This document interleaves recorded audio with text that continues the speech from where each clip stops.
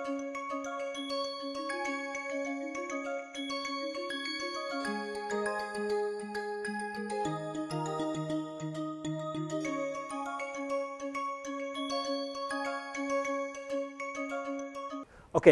what is cooperativity? Lot of slides are there, it's written form, I will explain very briefly first here. Okay. The moment one of the oxygen binds like this, okay, how it binds? It binds like this, iron, porphyrin site, iron, porphyrin site, this is imidazole, that's the deoxyhemoglobin, no oxygen is there. This is the other histidine that I am talking over here, which is far, okay, this is the reduced form, oxygen binds with it, and what happens, this is the oxy form, oxyhemoglobin, and there is a hydrogen bonding. Okay. Now the moment it binds, this is definitely going to come one form or the other in the exam. What happens? This iron in the deoxy form is in reduced form. Okay, both the structure we are discussing only iron 2 plus, no iron 3 plus, iron 2 plus. Iron 2 plus, see this is not a very good ligand, it is too far, it is not going to bind. You have a porphyrin ring and a imidazole. This is iron 2 plus high spin. It is a high spin configuration, and this iron is not really in the plane. So, if the porphyrin plane is here, iron is sitting half in, half out, it is not into that cavity perfectly. So, as you can see the iron on top, it is of course little bit in the cavity, but it is on the little top. Okay, it is not really inside the porphyrin cavity. What is the porphyrin cavity we were showing here? This is the cavity, right? Now this is iron 2 plus in high spin form. The moment oxygen binds, okay, the moment oxygen binds over here, it goes to low spin form. So it is now a octahedral complex. Perfect or not perfect, it is a very good octahedral complex, right? And you know that iron 2 plus high spin means what? T2G4 Eg2. Upon the oxygen binding, it goes to T2G6 Eg0. T2G4 Eg2, this is T2G6, high spin to low spin configuration change.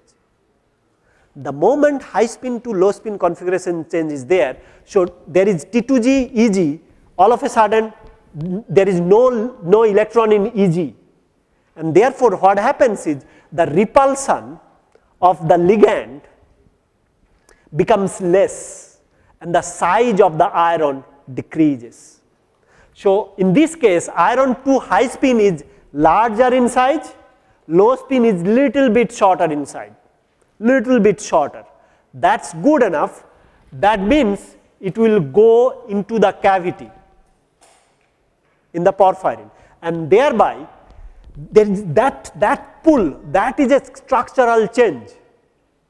So this imidazole, you can see it was bind, or it is bind with the iron center, and it is like big, iron center is big.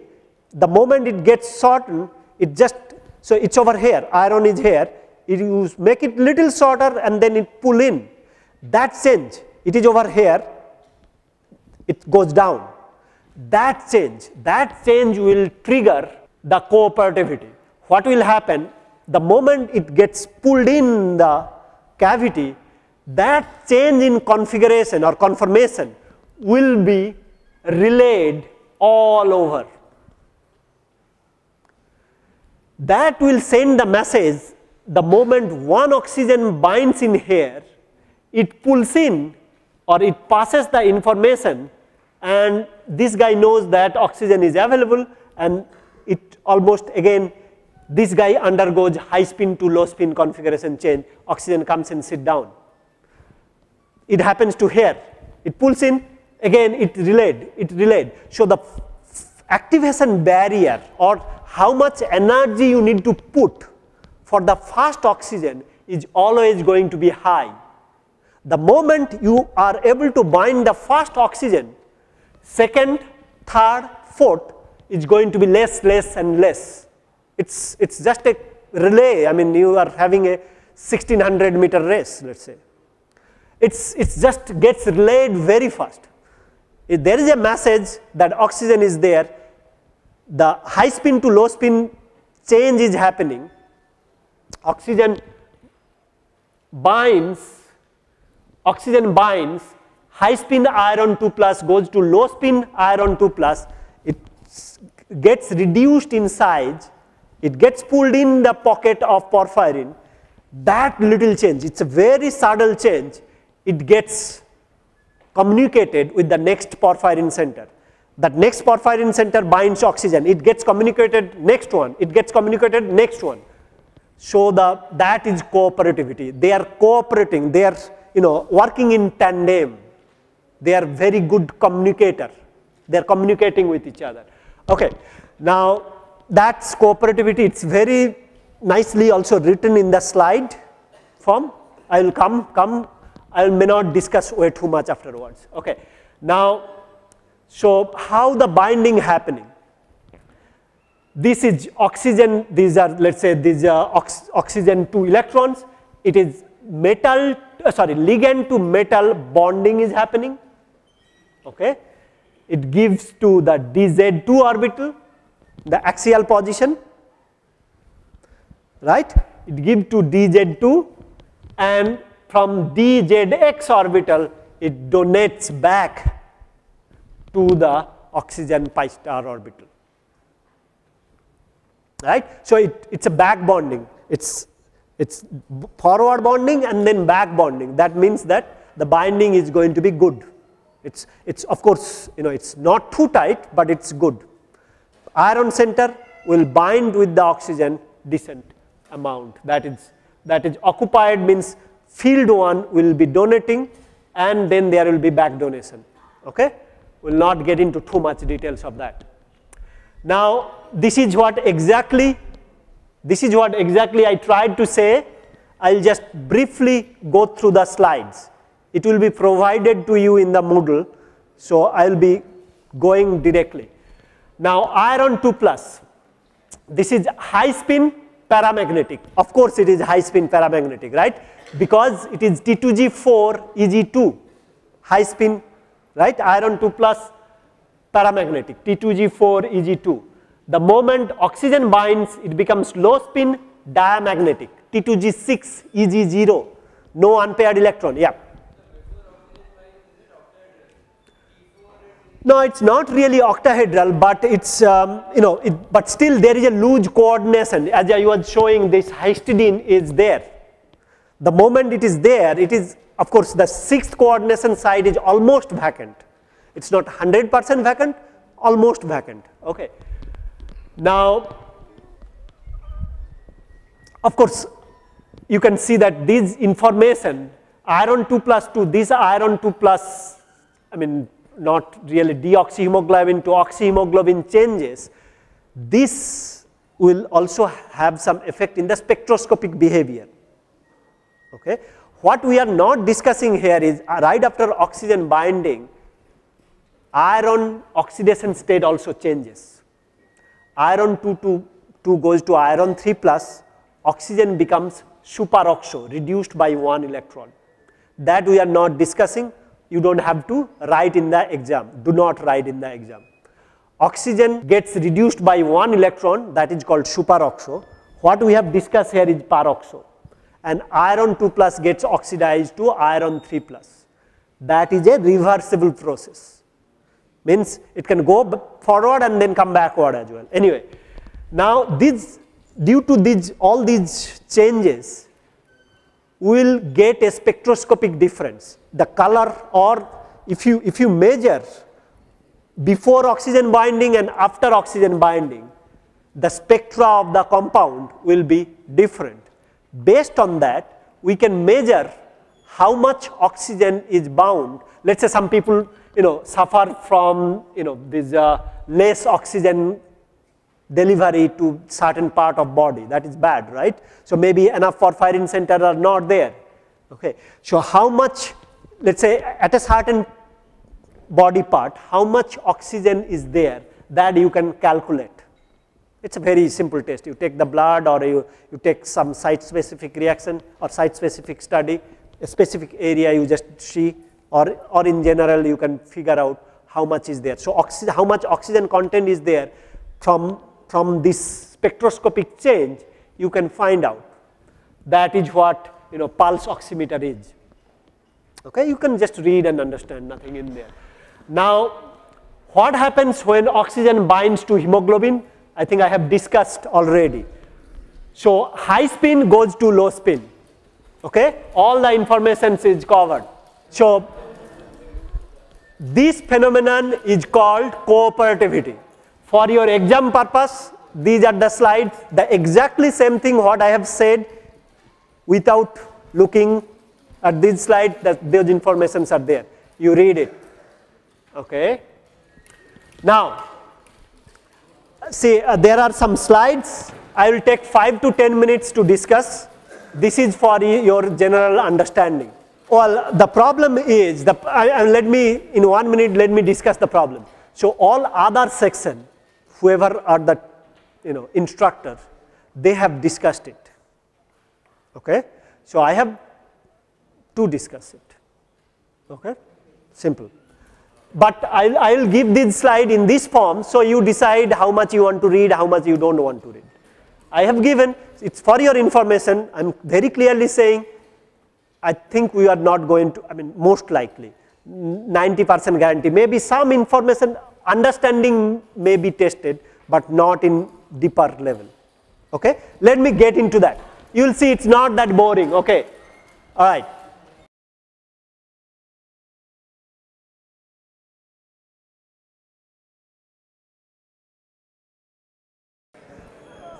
All. Let me go to the next slide. It's interesting, right? Right. All right. We do know that our blood is red. Then there are some animals, some other species who has blue blood.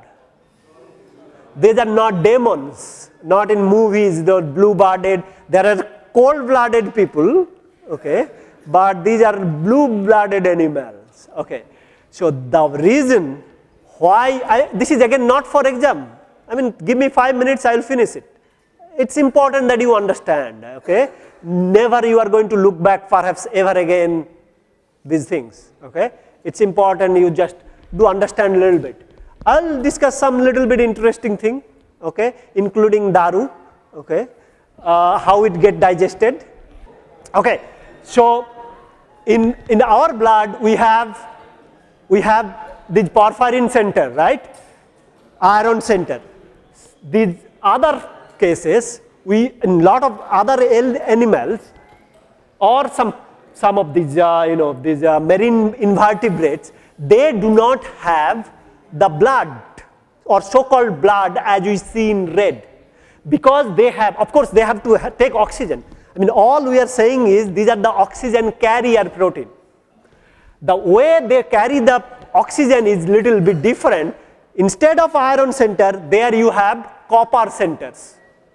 Those or these porphyrin iron center, instead of those you have copper centers. That gives it blue color. So there are some of these hemocyanin, or some of the animals are there, some of the species are there which have blue blood, right. At the end of this class we will be discussing tutorial part. These are the one where we have, again slide will be given. I think I may not be allowed too much, but it's okay. So there you will be saying the blue blood, okay.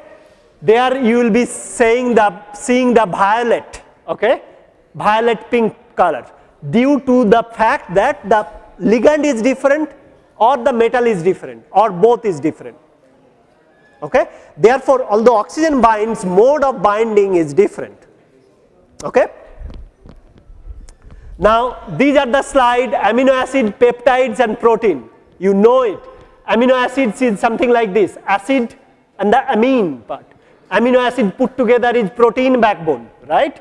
And these are different amino acid we are talking, aspartic acid, glutamic acid, lysine, serine, cysteine, lot of, I'm not asking you to memorize, but if I think 3-4 amino acid you must know. This is your responsibility. If someone is asking question, I cannot help. Okay, so few amino acid you must know, and you know that's how the peptide backbone is formed. And then those peptide backbone can have the hydrogen bonding or interlinked or cross-linked, and thereby they can form the 3D structure. Okay, that is, I think you have studied in biology or somewhere, or you just essentially understand how it forms. Fine. Next is enzyme substrate complex. I will take you here. Enzyme substrate complex is what? You have an organic compound, organic you have taken, you see a lot of carbon hydrogen bonds are there. And if that organic compound is getting functionalized, let's say hydroxylated, lot of possibilities are there, right? Only a particular carbon hydrogen bond gets functionalized. How does that happen?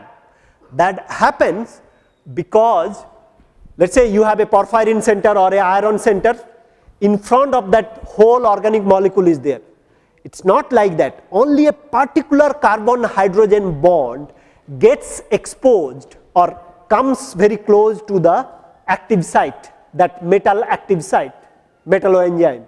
And therefore, even if you have all those carbon hydrogen bond or carbon hydrogen bond, covalent bond present, all those hydroxylation products are possible, only selectively one carbon hydrogen bond gets functionalized, because that's how it gets exposed. Not these are getting functionalized, only let's say this is getting functionalized. Hydroxylated, you see only one particular CH is getting hydroxylated. Now that's called substrate binding pocket. Substrate comes in, there is metal binding pocket, there is substrate binding pocket. Substrate comes in and sits in there, and the metal is there and the chemistry happens. Okay.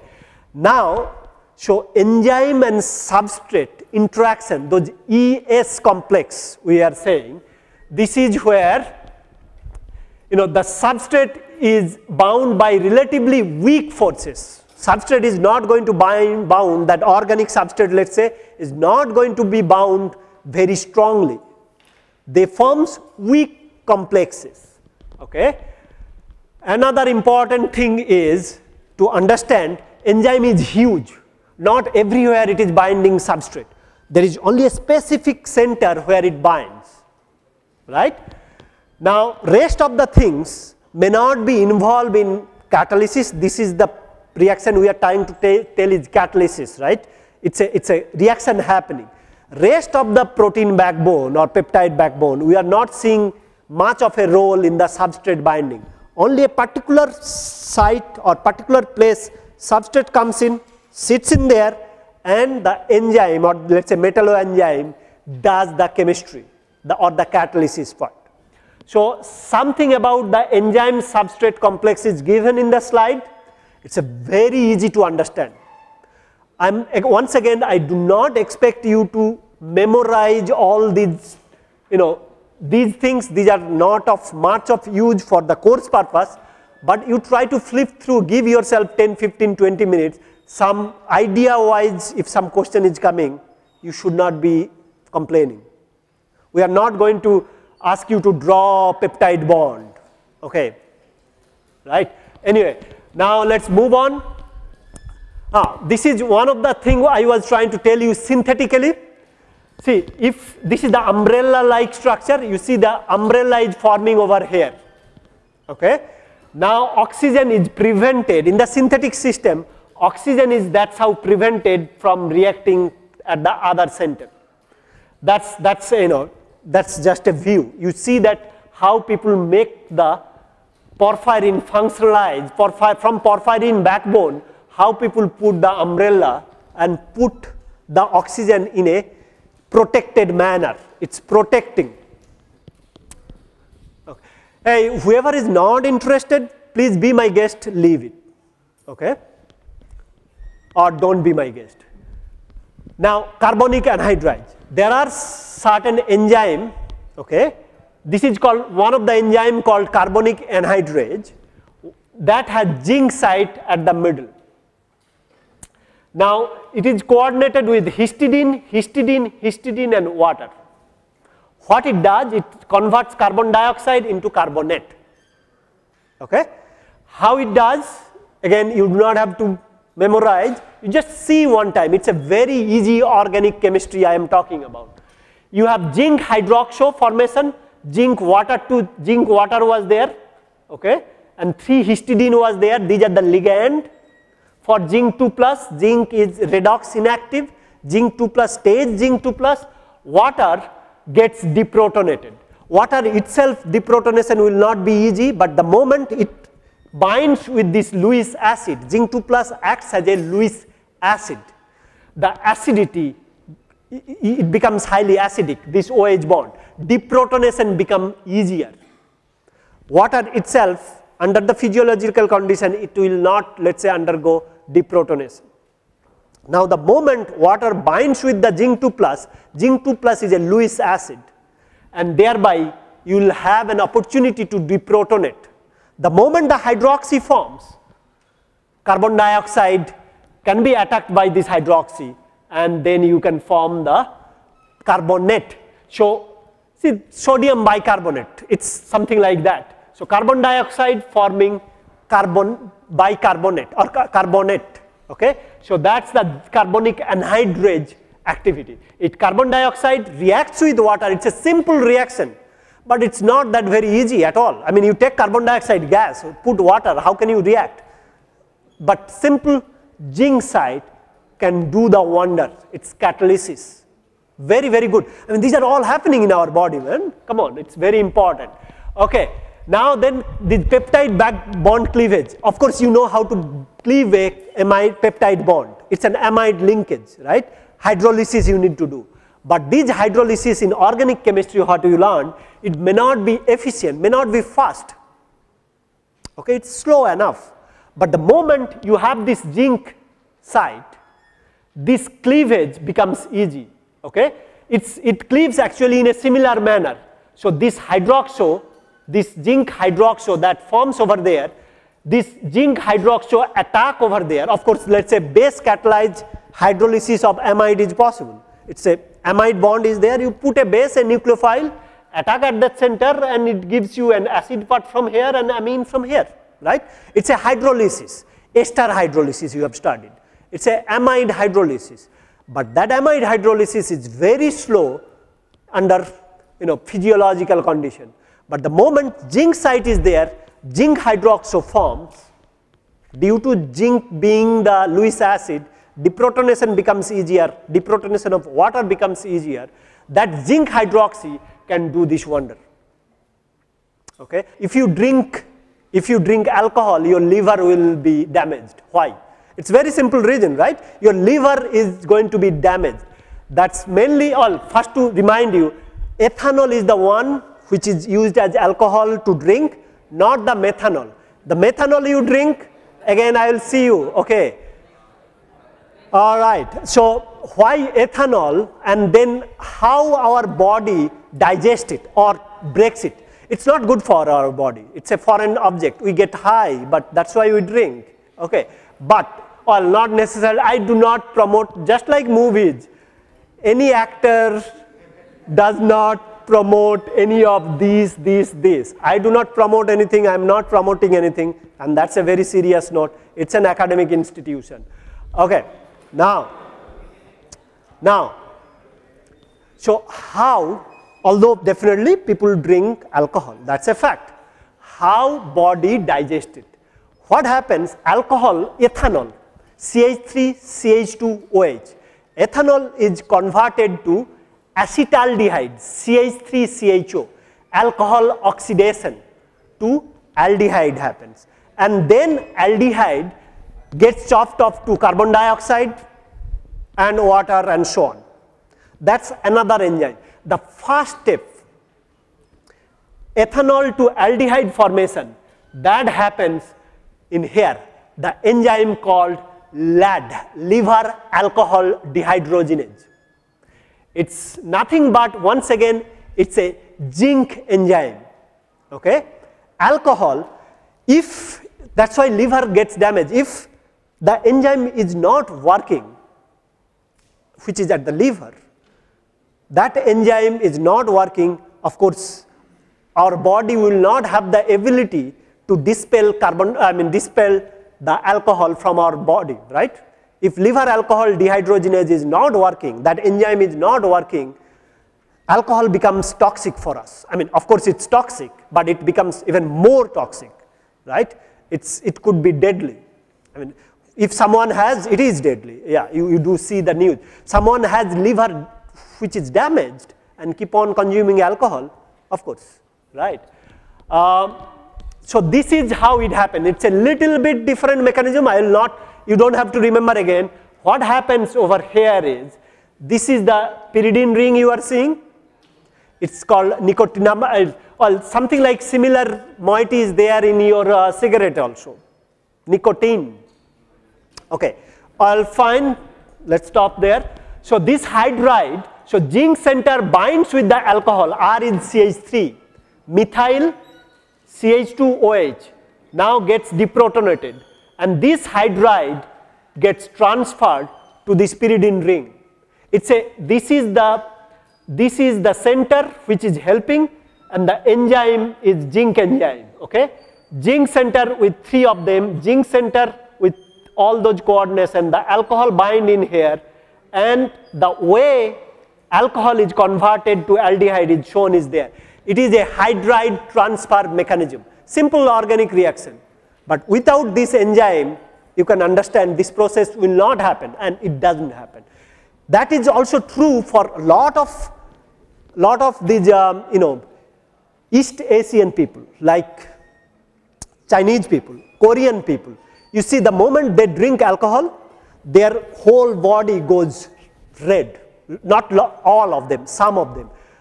Fortunately for us, most of us are, a lot of us are, not most of, a lot of us are brown, so we do not show up that much. All Chinese, a lot of Chinese people, a lot of Korean people, South Korean people, as far as at least I have seen, actually they do not have this enzyme sufficient amount. Of course, how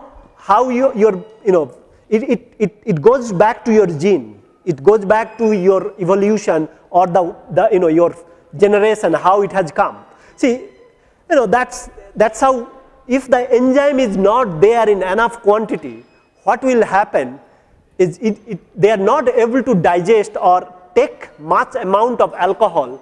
Little bit is good enough for them. Their body gets swollen or red colored. It's just like almost like an allergic symptom it showed up. Of course, some of us can have the exactly same symptom if your body or if your liver is not having this enzyme. Anyway, enough for that. So this is some information about the cisplatin, how much money you can make. You can be a trillionaire, a billionaire, dollars, not rupees, okay? You can be, of course, rupees is good enough.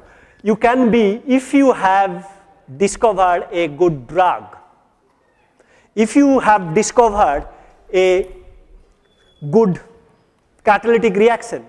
Simple thing I didn't discuss, let's say water to hydrogen production, that's another enzyme. Since the class is only one, we didn't discuss that. There is an enzyme which can convert water to hydrogen, right? Water splitting. Now, if you happen to have a good catalyst for that, this is fuel, right? Fuel, lots of fuel. Let's say if you have an enzyme, there is enzyme, if you can convert, let's say methane to methanol, that's a $1 trillion project. If you have a good catalyst, enzyme does this thing routinely. Enzyme is very good at doing this. Methane to methanol, I'm giving you target. You pick up, be trillionaire, give me some money back. Okay, these are ideas. Okay, methane to methanol. You produce hydrogen. Okay, these lot of simple reaction which nature does. It could be in our body, it could be somewhere else.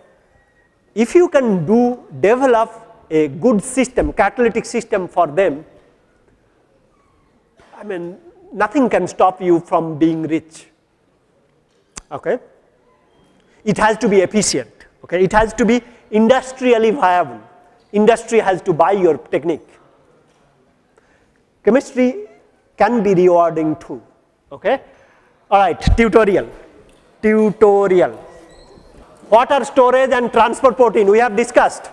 Storage protein stores things, transport proteins transports things. The answer is given over here.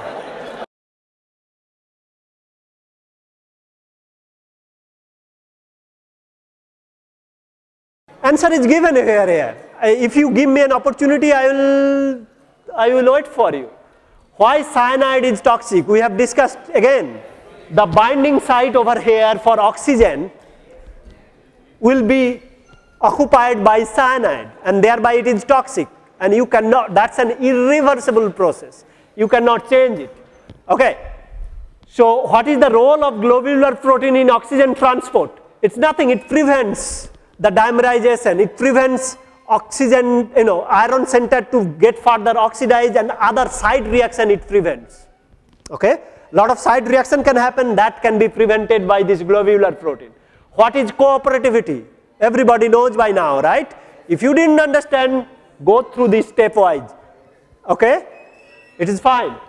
Now, why are all the oxygen carriers that contain iron and porphyrins found inside the cell? Why inside the cell? Outside the cell is very oxidative atmosphere. Iron can be oxidized irreversibly to iron 3+. Then you cannot have them used for oxygen carrier, right?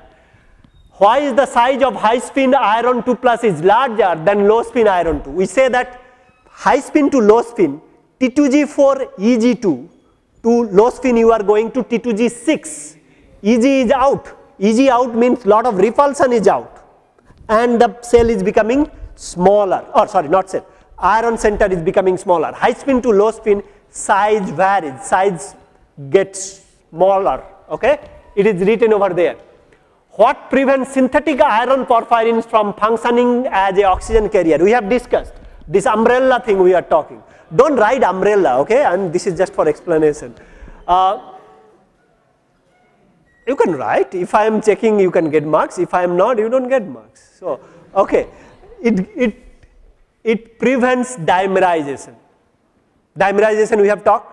Iron 2+ and 2 iron center can give one electron to the oxygen.